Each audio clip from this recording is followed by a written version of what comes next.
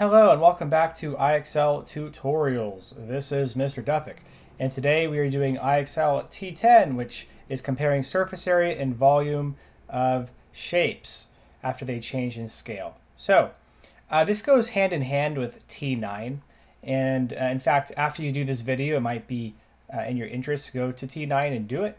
I don't know why they put T9 before this one. It seems like this one would be beneficial. To know before T9, but whatever.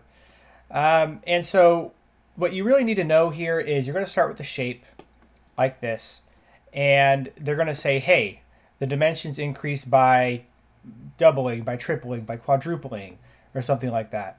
And then it will ask about what happens to either its surface area or its volume, okay? Now, in T9, the video I already did, I explained that it's really important to know that if you are increasing something, let's say by tripling, all three dimensions are tripled, and it's asking what's happening to the area or the surface area of that shape or 3D solid, that means whatever you are tripling your dimensions, or you are increasing your dimensions by, which in this case is tripling, for area, since it's 2 dimensions, you're going to be squaring whatever you are increasing your dimensions by, and that is going to be the factor for your new area. So for instance, this problem, it says all the dimensions are tripled. That means the area, the surface area, is going to be increased by 3 squared. So tripled squared. So 3 squared is going to be 9. So it's going to be, the surface area of the new shape is going to be 9 times as large as the original one. So it's going to be this one. Okay? And before I leave, I'm going to make my other point. For volume is 3 dimensions, right? Area is 2 dimensions. Perimeter, circumference stuff, consider that 1 dimension. Area stuff is going to be 2 dimensions, so you're squaring. And volume is going to be 3 dimensions. And so that is going to require cubing whatever dimension increase you have. So here's surface area, so we have 9. Okay. It says if the width is tripled, then which of the following statements is true about the volume? Okay, well, so that principle is true, what I was just talking about there. But if you're ever in doubt, what you can do is you can essentially compute their calculations here. Okay, so it's asking what happens to the volume if just the width is tripled, so if just this is tripled. So what you can do is you can compare the volume of the first shape to the second shape. So we'll do 6 times 10 times 1 is 60. Okay, so now we go to the width, and we see it's 1, so let's triple the width real quick. 3 times 1 is going to be just 3. So 6 times 10 is 60, and then 60 times 3 is 180. So we go from a volume of 60 to 180, so what happens? Well, it gets bigger by 3, right? So now we're going to confirm that. We're going to do 3. Okay. If the height is tripled, then which of the following statements of the volume will be true? So this one is just doing the height. So we're going to do a breakdown like we were just doing. So this one's going to be volume equals pi times r squared times the height over 3. And so we're going to plug that in. We're going to do pi r squared, so 25 times the height is going to be 8 all over 3, which is going to equal 200 pi over 3. Okay, now let's do the new volume here. It says the volume is, or I'm sorry, the height is going to be tripled, so 8 is going to become 24. And now let's do the next calculation. Pi times 25 times 24 over 3. Okay, we're going to be left with pi times 25 times 3 divided by, or 24 divided by 3 is going to be 8, so just 8, which equals 200 pi.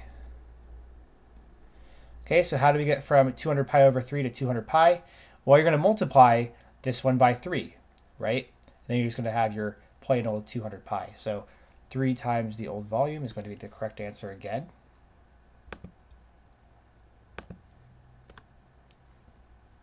Good. Okay, now we are here with ratios. If the radius and slant height are doubled, then which of the following statements about its surface area will be true?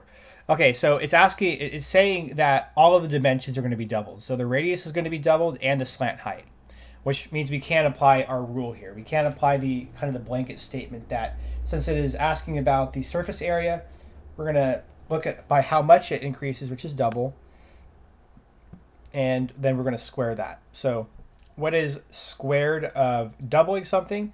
Well, that's quadrupling, or 4. So what happens to the areas between the two? It's going to be bigger by a factor of 4 to 1.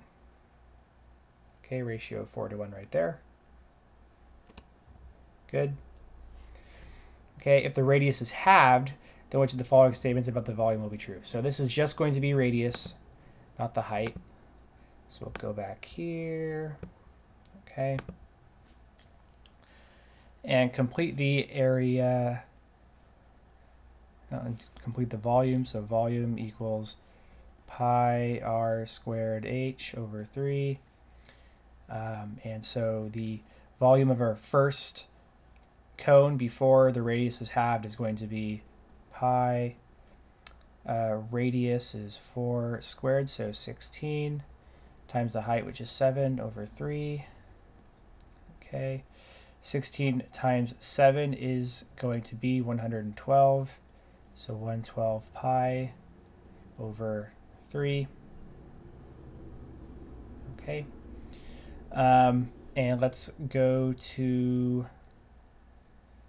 the second shape. So we'll do pi times, now the radius is halved.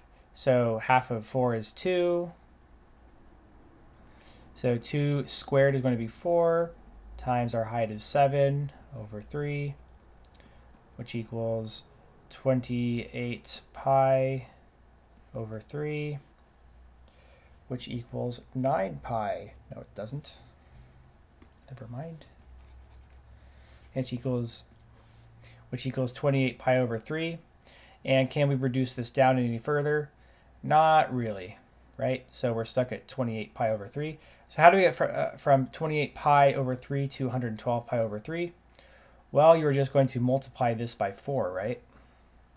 If you multiply this by 4, you're going to end up with 112 pi over 3. And so 4 is going to be by how much it decreases, right? Because we're going from our first to our second. So how does it get to a size that is a fourth of what it was? Well, you are going to do a ratio of 1 to 4. Not 4 to 1, but 1 to 4, right? That's just saying you're multiplying by 1 over 4. So it's only going to be a fourth as large as it was before. Okay, so I think you get the idea. I'm going to skip and see if there's anything different. Now we have ratios. More ratios. We get to 90. And you still have ratios. They don't give you a diagram or a picture. That's totally fine. This one says a cone's radius and slant height are tripled, so all of the dimensions are tripled. That makes it easy. Then what happens to the surface area? Well, tripled is increasing by 3 times 3. So 3 squared is going to be 9 because we're dealing with surface area, right? So it's going to increase by 9.